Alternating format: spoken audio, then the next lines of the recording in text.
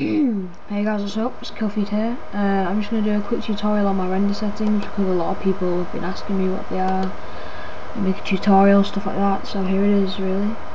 Anyway, just get your random, any clip in that you want, just highlight it or render, whatever. Yeah, I go to File, Render As,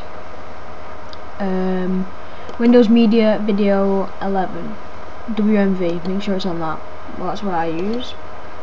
I've got my settings saved as a preset, but I'm going to show you what they are, of course. Right, you go to 6 megabytes per second HD 720 to 30p video. Then you go to custom. You include your audio if you're recording it, obviously. Copy down what's there.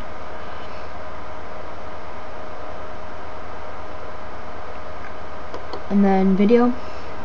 Mode CBR. Format Windows Media Video 9. Right, make sure you go to custom via image size. Width 900, height 500. So yeah, it's 900 by 500. Leave it at 1 square actually.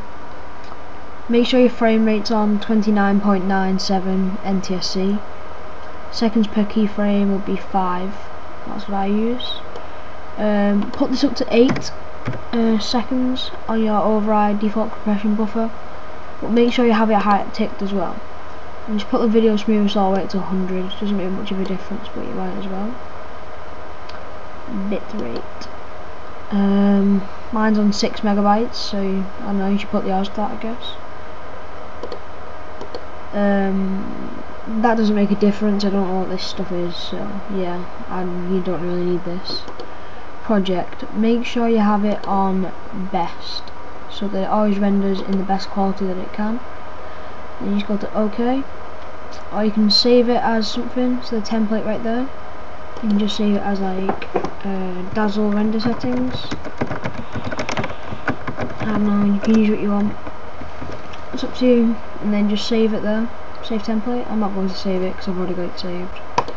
And then yeah, just name your file whatever, and then you just click save and it'll render in my settings. They'll probably take a bit longer than standard settings and stuff like that, but you will get better quality out of it. Also, another thing, I like to add a little track motion, which is right here. As you can see, this comes up and it changes like what it renders in. So people probably wonder, how do you get those black borders at the side and how do you crop all the sides out and stuff? So what you do, you stretch it out until the black bars at the sides have disappeared. You up or down until you have like the little black bars, how much you want it. I usually have it round there. And yeah, that's about it, really. Nothing else to it, to be honest. That's just my render settings. Hope you enjoyed. Make sure you subscribe. Alright, bye.